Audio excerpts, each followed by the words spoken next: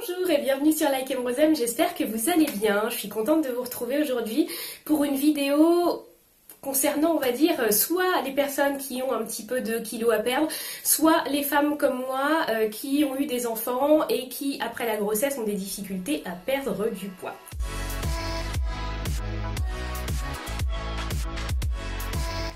Plusieurs fois la question en message privé et je me suis dit qu'au lieu de répondre à chaque fois individuellement à chaque personne, puis c'est long à écrire sur Insta ou sur Facebook, je me suis dit que j'allais directement, j'allais faire une vidéo et essayer de regrouper les principales choses que je fais, pas tout parce que sinon vous prenez un oreiller, une couette et on en a pour un petit moment, une bonne tasse de thé, mais au moins les choses principales.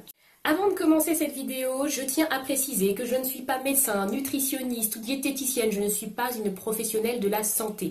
Les choses que je vais vous dire dans cette vidéo, les petites astuces que j'applique, sont des astuces que j'applique pour moi-même, que j'ai trouvées au fil du temps pour pouvoir perdre du poids après mes grossesses, et je ne suis en aucun cas, une professionnelle. Si vous avez des problèmes, de surpoids, si vous avez des troubles vraiment du comportement, en tout cas alimentaire, je crois que ça se dit comme ça, là, allez voir un professionnel. Moi, je suis surtout là pour vous donner mes petites astuces en tant que maman et voilà, pour vous partager ce que je fais au quotidien.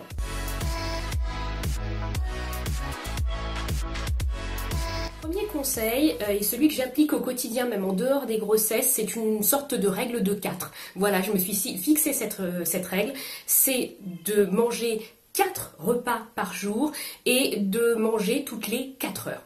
C'est tout simple à retenir, 4 repas toutes les 4 heures. Donc, en ce qui me concerne, je mange tous les matins à 8 heures, ensuite le midi, donc à 12 heures, ensuite une collation à 16 heures et enfin le dîner à 20 heures. Donc vous compterez, ça fait bien toutes les 4 heures et ça me permet d'éviter en fait de grignoter. Moi j'applique cette règle de 4, mais je suis consciente que beaucoup de personnes ont un petit creux le matin entre 8h et midi, et dans ce cas-là, ça m'arrive aussi, hein, je mange une pomme, qu'est-ce que je peux manger, une banane, enfin généralement des fruits, une compote, des choses assez light pour pouvoir bien manger le midi, mais quand même me caler un peu et pouvoir attendre jusqu'à la pause déjeuner.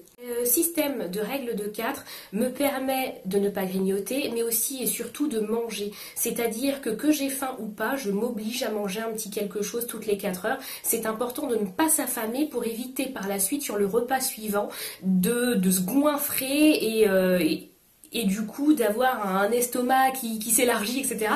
et d'avoir de la bedaine. Donc vaut mieux manger plusieurs fois de petites quantités, en tout cas à mon sens, que de faire 2-3 gros repas. Là c'est pour moi hyper mauvais, c'est lourd, on a du mal à digérer, puis ça vous fait un estomac de dingue quoi, ça fait du bidon.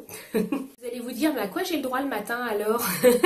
Eh bien le matin, le plus souvent, je vais manger des œufs, du jambon, des flocons d'avoine. De temps en temps, j'aime bien me faire des tartines, alors je vais m'en faire 2 maximum ou 4 biscottes. Le pain et les biscottes, j'essaie de limiter au maximum.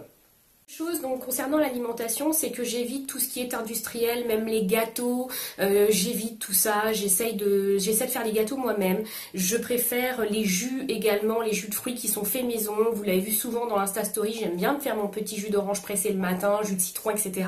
Je déteste les jus du commerce, surtout lorsqu'il y a des ajouts de sucre ou qu'il y a 50% de fruits, je trouve ça ridicule. Sincèrement, il n'y a rien de mieux que de se faire un petit jus de fruits maison. Évitez tout ce qui est grenadine, menthe, sirop, c'est dégueulasse quoi, il faut pas manger ça, c'est pas bon.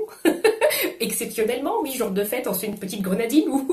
En tout cas, c'est ce que je dis à mes enfants, voilà, ils ont le droit de la grenadine les jours où on reçoit du monde, c'est leur apéro. Alors, là je vous donne des règles de base, mais surtout ce qui est important c'est de ne pas se frustrer. En ce qui me concerne, je suis une très grosse gourmande.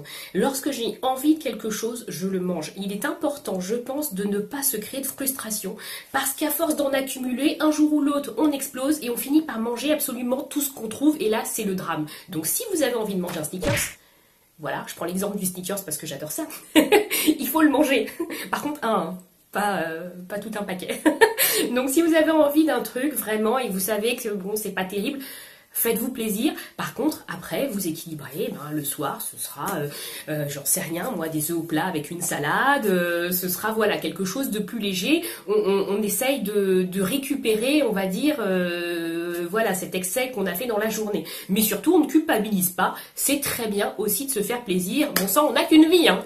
Quand je vous dis qu'il ne faut pas se frustrer, je pense qu'il est aussi important de s'accorder un repas plaisir dans la semaine. Et quand je dis un repas plaisir, ce n'est pas un menu plaisir, c'est-à-dire de l'entrée au dessert en passant par le fromage. C'est juste un plat, un repas plaisir. Et dans ce cas-là, par exemple, mes enfants adorent les croque-monsieur. Bien une fois par semaine, je vais leur faire des croque-monsieur ou des pizzas. Enfin voilà, un repas un peu plus, on va dire, calorique que d'habitude. Et à côté, par contre, en entrée, je vais leur faire une soupe. Voilà, c'est une amie qui m'a donné ce conseil, là, de la soupe, et je trouve ça génial. Ça vous permet d'éviter, en fait, de vous ruer sur les croque-monsieur, par exemple, et d'en manger, j'en sais rien, 4, parce que la petite soupe avant vous aura calé, et ça vous aura apporté des petits légumes, donc ça équilibre un peu le repas, donc je trouve ça sympa. Et après, on mange 2 croque-monsieur, et c'est parfait. Avant-dernière petite astuce. Lorsque je suis invitée chez des amis, alors ça je l'ai dit à une amie il n'y a pas longtemps, elle m'a dit non mais tu fais ça quand tu viens chez moi. Alors oui, je suis désolée, mais lorsque je suis invitée chez des amis, avant je mange. Voilà, c'est comme ça, je mange avant et je me fais un petit encas. Je me fais pas un repas, mais je me fais un petit encas. Je vais manger des flocons d'avoine, je vais me faire une tasse de lait, je vais me faire des œufs au plat. Pourquoi ? Parce que lorsqu'on arrive chez les amis, eh bien on ne passe pas à table tout de suite et généralement on a faim et qu'est-ce qu'on fait? On se rue sur les chips, les biscuits apéritifs, les cacahuètes super salées et ça c'est super mauvais, ça n'apporte absolument rien à part du gras et donc des kilos. Donc du coup, je mange un petit peu avant et ça me permet tout simplement de patienter jusqu'au plat. Et voilà, je grignote quelques chips, quelques cacahuètes, mais vraiment histoire de participer. Et parce que aussi j'aime ça, faut dire ce qu'il y a, les chips c'est bon. Mais voilà, ça m'évite de me ruer là-dessus et de me faire un repas chips ou un repas avec des biscuits super salés, pas bon pour la santé. Donc ça, c'est une petite astuce que je vous conseille d'appliquer parce que moi je trouve ça génial. Enfin, dernière chose, si vous avez une balance chez vous et que vous n'avez pas de réel problème de poids, en ce qui me concerne, je trouve qu'il est inutile vraiment de se peser tous les jours ou toutes les semaines. Je vois pas l'intérêt de ce truc. Moi, sincèrement, je n'ai jamais eu de balance et je n'ai jamais eu de problème de poids.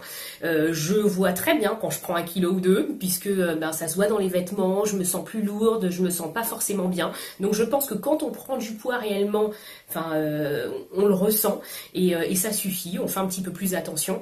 Par contre, se peser et vérifier qu'on a pris 100 grammes ou perdu 200 grammes au quotidien, ça n'apporte rien. Il est évident que si vous faites justement un petit repas plaisir la veille, vous aurez quelques grammes en plus sur la balance.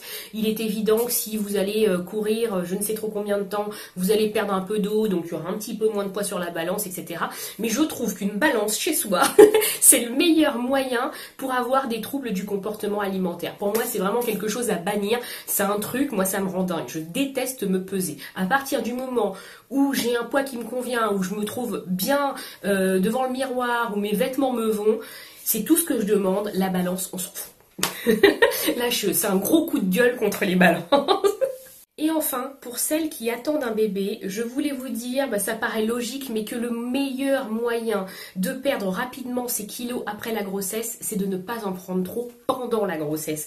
Alors je sais, on a tendance à vouloir se faire plaisir, on se dit que c'est que 9 mois et tout est merveilleux, on voit la vie, pouf, il y a des papillons partout, il fait beau, il fait chaud, super. Mais non, hein, on s'éclate pas non plus pendant la grossesse, on ne mange pas pour deux, on a tendance en plus à être un peu moins active étant donné que le bidon grossissant, on bouge un peu moins facilement. Je pense qu'il est important de manger normalement pendant la grossesse et encore plus de manger équilibré, de faire attention à ce qu'on mange. Sincèrement, moi, lorsque je suis enceinte, je mange plus de légumes, plus de fruits, je mange encore plus sainement, on va dire, que d'habitude, parce que je me nourris moi, mais je nourris aussi mon bébé, et qu'en plus, par la suite, je sais que je vais perdre beaucoup plus facilement mon poids, enfin le surpoids, parce que je n'aurais pas trop pris. Donc pour mes 3 grossesses, j'ai pris entre 8 et 9 kilos. Je crois pas que j'ai atteint les 9, je m'en souviens pas, ça devait être 8 et demi. Et évidemment, c'est plus facile à perdre que lorsqu'on en a pris 20, 30, comme j'ai pu le voir chez certaines femmes. Donc effectivement, effectivement, on est très épanoui pendant la grossesse, c'est génial, mais il faut penser à l'après, hein, parce que l'après, il dure pas 9 mois, il dure très très très longtemps si on ne fait pas attention. Donc j'espère que ces quelques astuces que je vous ai données vous permettront, si vous avez quelques kilos à perdre, d'y arriver plus facilement. Et si vous êtes enceinte surtout, protégez votre bébé, protégez-vous en mangeant équilibré, c'est hyper important et en faisant attention. Il faut se faire plaisir, mais pas trop quand même. Il faut se faire plaisir de façon raisonnable. Voilà, c'est comme tout, je crois qu'il faut être raisonnable. N'hésitez pas à liker si cette vidéo vous a plu et surtout à nous dire si le sujet vous a plu. C'est quelque chose qui m'intéresse. Et j'ai plein d'autres astuces à vous donner si vous en voulez. Voilà, je vous fais des gros bisous. N'hésitez pas à nous suivre entre deux vidéos sur les réseaux sociaux, Insta, Facebook et le blog bien sûr. À très bientôt sur likemrosem. Au revoir.